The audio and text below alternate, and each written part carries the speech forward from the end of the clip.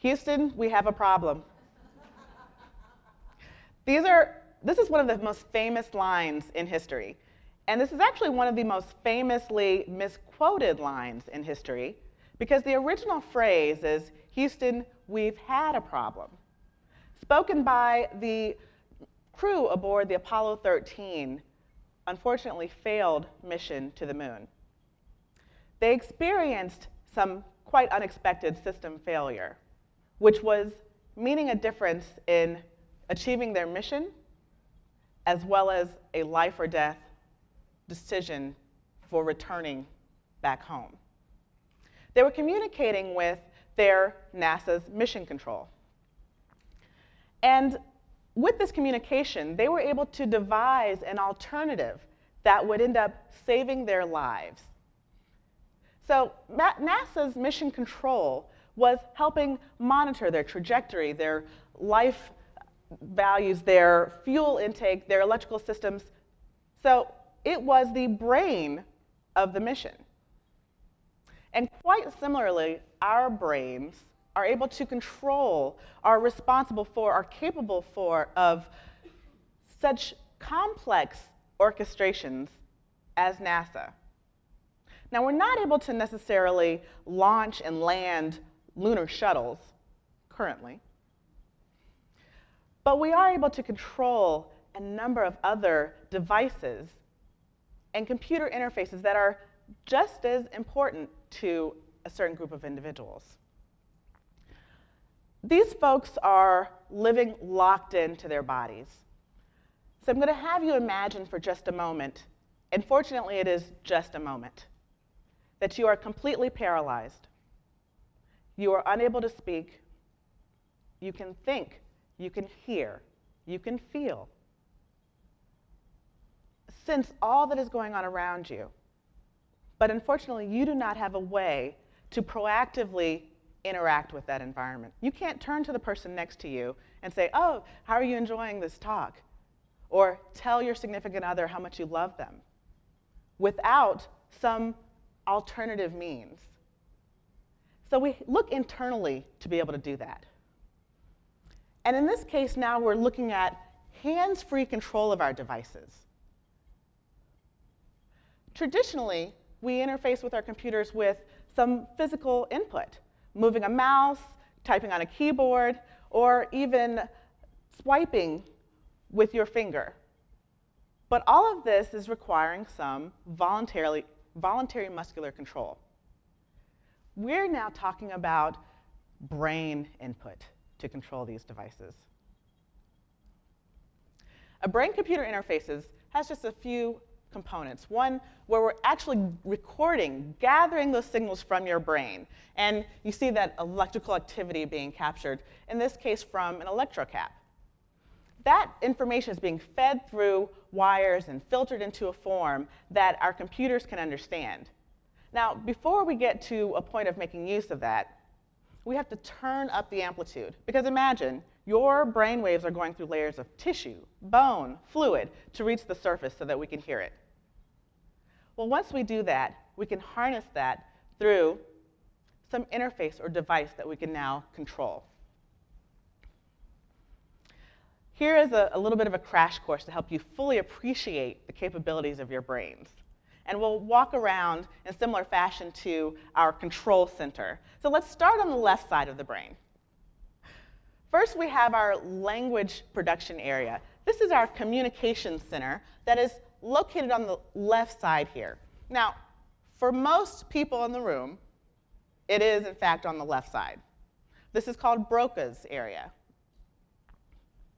If we continue around our brains and go to the frontal part, then we're at our flight director. This is our executive function. So responsible for judgment, complex mathematical functions, higher levels of emotion. And sometimes our flight director shows up a little underprepared for the job. Now, if we keep going around, we get to this motor cortex area of the brain.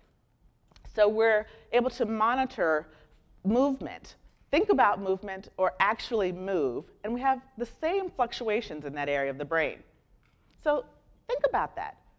The same thought of actually moving versus just thinking about moving creates the same activity. Keep going around to the latter part of the brain. Now it's parietal, spatial orientation.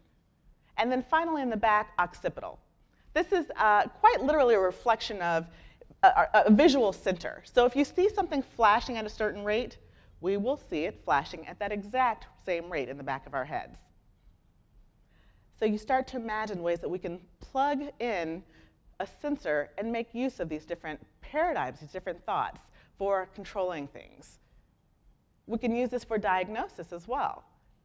A neat thing that's happening now in pediatrics with this occipital region, where a baby can't tell you if they can see something or not. You can put a simple electrode, a little bit of paste on the back, flash something, and see if that flashing is reflected in their brains. We can also put an electrode on the surface of the scalp and get this information. That's one way. Or we can literally drill open your head and stick an electrode right on your brain to do it the other way. Unfortunately, I am not a neurosurgeon. And so within the business school, you can imagine not a lot of people are signing up for brain surgery. So instead, we do surface electrodes. And in this case, we're recording that electrical activity, also known as EEG, using these fun electrode caps. So a little bit of gel that's going onto your scalp, connecting to the electrodes, and feeding into the computer. So yes, be forewarned, it might be a bad hair day, but still there's some really powerful information that we can get from this recording technique. Another thing that we can use that is a little less invasive is functional near infrared. So just think your remote control for your television is shining into your brain and reflecting back how much oxygenated blood is present in that area of the brain. We need blood to these different areas to fuel our thoughts. So if I mentioned that language production area at the beginning, if you think about a word, no matter what your native language is, you have a rush of blood to that area, fueling that thought. Versus just some nonsensical sound, we don't need that blood there. So now you can control that at will. Other things that we can monitor, meet the parents. We're putting electrodes onto your fingers or some other sweaty area of the body and seeing how much sweat you're generating, your excitement or relaxation levels. Now, I would be sending things off the chart right now. But this is something that, again, you can learn to control. Other ways that we can tap into your thoughts, your eyes, a reflection of your arousal or engagement levels. Where are you looking? Your pupil dilation. And so this is an example of a mobile eye tracking device that we can strap onto your hip and send you out into the field. Well, I already mentioned that I'm not a neurosurgeon. And so instead, I am closer to a computer geek with good ideas and good social skills, I hope. And I started this geekdom journey in, you can imagine, a geek high school.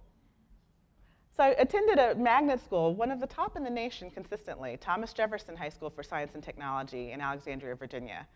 There I saw this link between design and art. Well, I later had that nurtured through Randy Pausch of Last Lecture fame. And quite unfortunately, we lost Professor Pausch due to pancreatic cancer as well. But there, this link between design and why are we able to push or pull a door, not because of our own intelligence levels, but because of how it's designed and what it signals to us. And lastly, apprenticed to this fantastic woman, Dr. Melody Moore Jackson. And that is where I learned about this area of brain-computer interfacing, a specialized form of human-computer interaction. Over the last 10 years, I've been helping fathers, aunts, friends learn how they can harness the power of their brain to control devices. And most recently, met this gentleman in the middle here. Let's call him Jay, a 20-year-old who is living locked in due to cerebral palsy. So you can get there a couple of different ways. It might be Lou Gehrig's disease, ALS, stroke, an unfortunate accident. In this case, his form of CP has rendered him completely unable to control his body. He can move his eyes, but he still wants independence. He has a girlfriend. He plays assisted flag football, and he wants to make Facebook posts without his mom. So that's what we're trying to do. And this is an example of what you can do in a very simplistic form of control. And in this case, my star performer, Provost Ken Harmon at Kennesaw State University, is using his thoughts to control the cursor on the screen. In this case, he is thinking open and close his hands to hit the target at the top, but he is not actually opening and closing his hands. To hit the target at the bottom, he is being rested and in a relaxed state. And he's actually pretty good. Now, we can control games. You might recognize Pac-Man or even World of Warcraft. We can control cars. There are unmanned or womaned vehicles on the road now, even being licensed in some states. You can control prosthetics, robotics, and even aerial vehicles.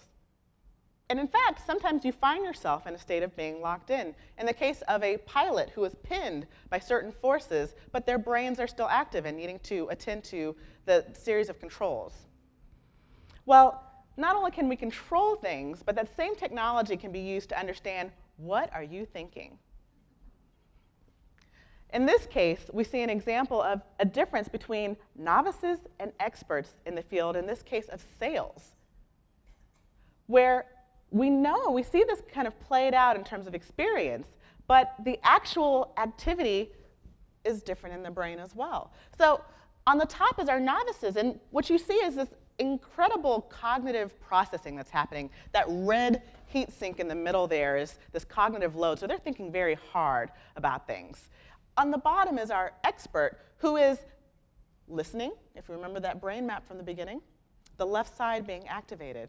And you see some neural efficiency, so the center not lighting up as much. So it's fascinating if we just listen to the right places what we can find out. Well, more recently, we're trying to control Google Glass. And if you're not familiar with Glass, it is a heads-up display, basically to allow you to see your cell phone right in front of you, projected out ahead of you. And I'm also even recording myself as we go along. Well, with Google Glass, like a helicopter pilot, you can see this information in front of you. It's controlled with your voice or touch. But now, as of the last 2 weeks, we are able to control it with your thoughts. So we have a working prototype out of the Kennesaw State University BrainLab that is taking a paradigm that we allude to as the AHA response, this P300, that is this response to whatever's presented when you're attending to it. If it is flash, if it is activated, about 300 milliseconds later, you'll have a response to it. So in this case, you focus on the X. When that lights up, 300 milliseconds later, that's the letter we know you want to select. So we can overlay anything onto this, not just letters, characters. It could be menu options. It could be icons. So you see the power in the interface here. Well, we're all very different. Very personalized brains, and we have to approach this in a very personalized fashion. For individuals who are using this technology, we don't have a lot of time to play around, although very cool. If we're saying someone who is locked into ALS, it's about 3 to 5 years, their diagnosis before they pass away. So with that comment, I return to the original phrase. Houston, we've had a problem. And I like that version because it's the past tense, implying, although this technology is really neat, perhaps it will soon be unnecessary. And then I can focus on other endeavors, such as training up my little scientist on Google Glass. This is a video of my daughter saying for the first time, Google Glass. Okay, yeah. Record a video. And these are Google glasses. Did you see? No. Google glasses. No. Okay. That's right. Google Google. glasses. Google. Glasses. Google. Google glasses. Google. Diet. Very good. Thank you. Thank you.